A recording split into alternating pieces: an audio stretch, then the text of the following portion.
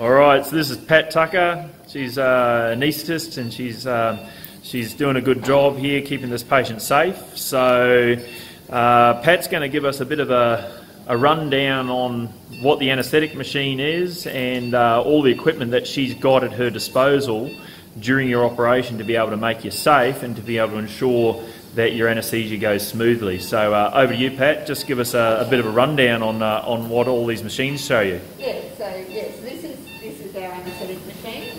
This is the monitoring that we keep a close eye on you during the surgery.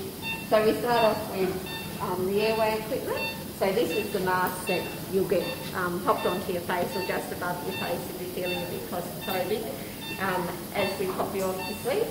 Then once you're asleep, we'll use this metal instrument or to put in this breathing tube, or sometimes we just put in this breathing tube. It just depends on the type of patient and the anaesthetist preference as well. Then once you're asleep with your airway in, then we have you on the or usually have you on the ventilator. All right, so let's show a little bit of the ventilator going up and down there. Yep. Yep, there we go.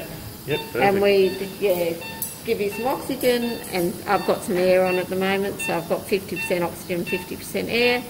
Then we can keep you asleep with the gases, or we can keep you asleep with the propofol, which is... Yep. So I'll just... which is the white medicine. So over here, so I use the white medicine to put patients to sleep. And then during the surgery, we keep a very close eye on all our monitors here. So we have the ECG and the heart rate up the top. Then we have the oxygen saturation in your blood, which is this number. So 100% is as good as you can get. 97 is good, the patient looks good there.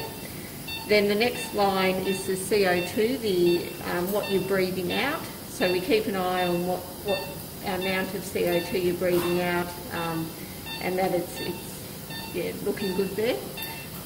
Then we have the blood pressure as well, keep a close eye on that.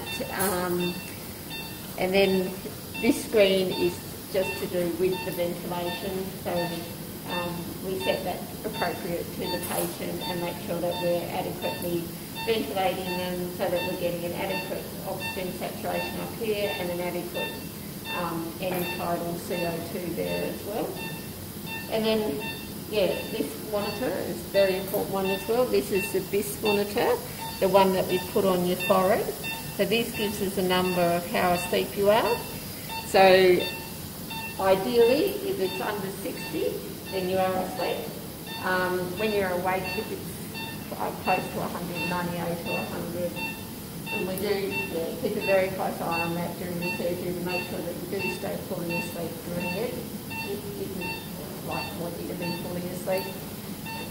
And that's it. Awesome. Thanks, Pat. My pleasure.